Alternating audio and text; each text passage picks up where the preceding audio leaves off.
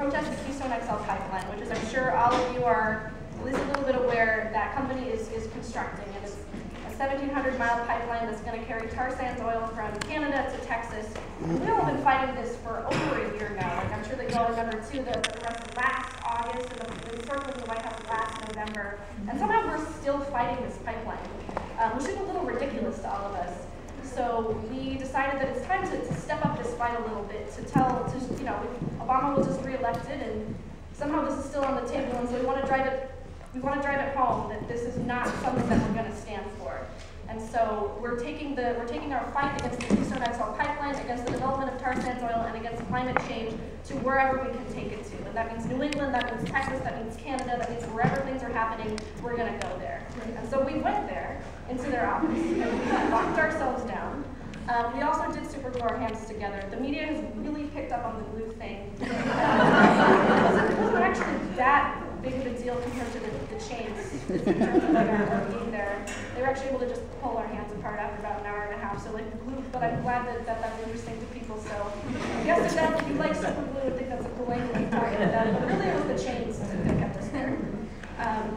So yeah, the 8 of us, we got in there, we went in groups into the office, and we sort of rushed in, shouted, this is a peaceful protest against the Keystone XL pipeline, sat down, locked ourselves together in record time, I think. We practiced a lot, and it felt really fast. And then we were there. We were chained around the waist, our ankles were chained together, our hands were glued together. There was one secretary in the Trans-Canada office that we sat in, and she, upon seeing us enter, was like, no, what? Excuse me, and just sort of ran away. That was the last we saw of her. Then they called the police. The police showed up, talked to us for a while, had sort of a hard time figuring out like what to do about us. In Westboro, Massachusetts, they hadn't really seen this kind of thing before. A lot of equipment was considered and brought out. A locksmith came through, and there was some drilling and a lot of sawing and a lot of processing, a lot of sparks, lots of shards of metal on their carpet, like a whole big affair. About 3 or so hours later, we stayed for Shay, who had been extricated after a few hours and was marched out in handcuffs alone, which was quite a dramatic sight.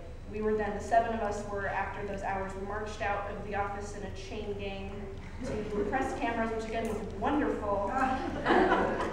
7 police wagon in our locked up little gang. We got up there, were processed eventually, and we're being arraigned tomorrow. But it's been quite an adventure, and just again, thank you to everyone who supported us and continues to support us. If you haven't seen our website yet, January 7th, with the number 7th.wordpress.com. There's a donation page there too to help with jail fees and other logistical stuff. So, but just thank you so much to every single one of you. If anyone has questions.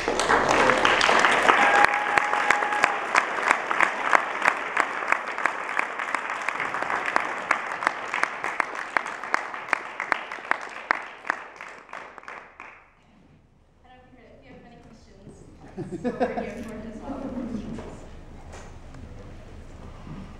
You said that you can practice before. How much planning do you do? I started planning around 2 months ago. Right after the convergence. So we started planning right after the convergence. We probably practiced this year, started 2 days before, probably around 20 times. We started, I think the first time we did it was like 3.5 minutes. And then the last couple of times we got it down to a minute. Did you let the media know ahead of time, or did they discover? We told a few friends in the media ahead of time. But not now. And then we had a media crew sending stuff out right when the action started, so we were in there for several hours, so they had time to Are you guys an affinity group? I think so. I guess we are. I mean, really, this really started, a lot of us are members of Students for a Just Disabled Future. So a lot of this kind of came out. We had a retreat we all got together, and we were just so inspired by the level of engagement and activism that is actually happening in the UK, and how dramatic they've made this, you know, and the title of the filming watch was Just Do It, and I think that really rang with us. This is something that we are all capable of. This, you know, we did this in 2 months. Anyone can do this. We were all just friends sitting in a church basement, and we were like, we want to make this happen. And I think that's all that it really takes, is just getting together with people you know, and I think we should really just also emphasize how much support we have from people who are sitting in this room, like Marla and like and everyone. Do they want to and Ken and so do they want to stand up and also thank them, because this doesn't happen without the people who were calling and picking us up at the jail and sending out everything. So thank you.